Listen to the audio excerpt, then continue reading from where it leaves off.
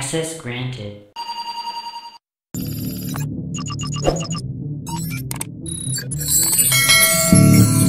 Magandang araw po sa inyong lahat.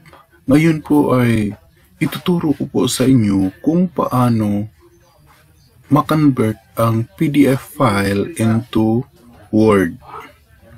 Okay, so now we will open the Microsoft Word.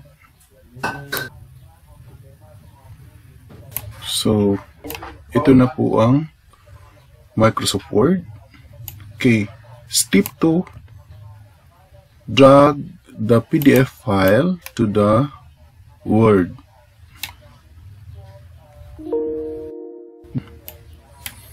Ito po ang lumabas. Just click OK. Okay, then wait. Okay, here we go. So we have the